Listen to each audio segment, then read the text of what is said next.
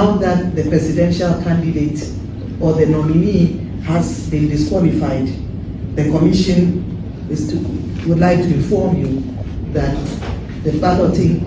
Welcome to GH Celebrity News. For Electoral Commission of Ghana has done something which has drawn the whole world attention to that particular thing. In recent times, one of the presidential candidates, Appiah Kubi, passed away, and then it was back and forth, and Electoral Commission gave an opportunity for the party to select someone who will come for a form to stand for her. Now, Roman Fada, who was running for the vice for her, took the form and then failed.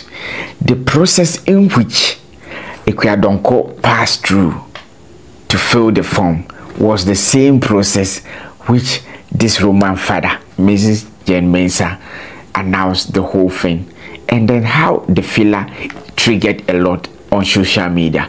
Now, the sources are in your big source. Over subscribe na be ka abusua kowe na bibia ebe talk from biano ide be ba be somo na wo so wa choko wan kona udi be juju wakoma. All right, abusafo yanko filano yanko ti Jane Mensah. You may be aware the Commission received notice of the home call of Madam Appiah Kubi the 29th of October 2024 per Article 54 of the 1992 Constitution and Regulation 13.4 of CI 127, the Commission wrote to the Ghana Freedom Party and provided them a period of 10 days within which to file a new candidate.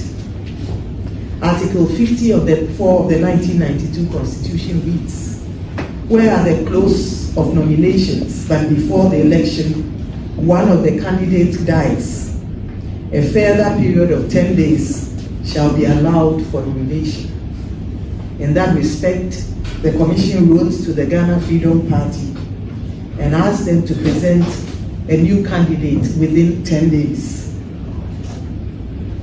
In fulfillment of that request, the Ghana Freedom Party presented Mr. Appiah Kubi, who was before then the vice presidential candidate to Madam Appiah Kubi. The party presented him as the presidential candidate of the Ghana Freedom Party. He and the party went on to submit their nomination forms on the 5th of November, and our technical teams went to work immediately reviewing the nomination forms. At the end of the process, they detected a number of errors and some illegalities with the form.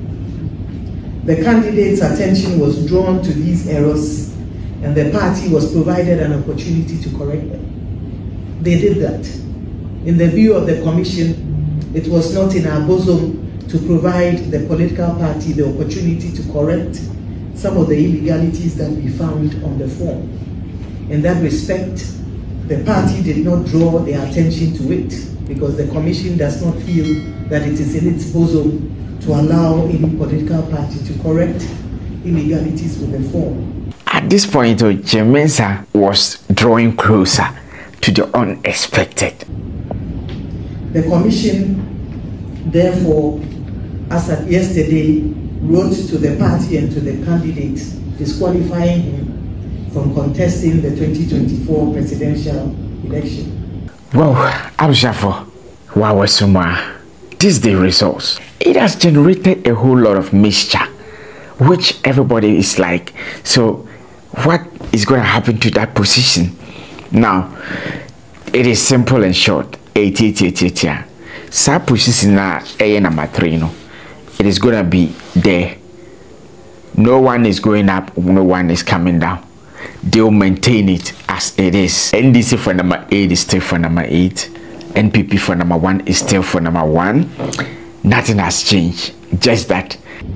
This morning, we are here to inform you of the Commission's decision to maintain the presidential ballot as it is. As you may be aware, and I believe all of you have representatives in the printing houses, we are almost 90% complete with the printing of presidential ballots. And you're also aware that following the passing of Madam Appiah Donko, we requested the printing houses to cease printing until the law had taken its course. Hi guys, my name is Adina Thembi and you're watching GH Celebrity News. Stay tuned.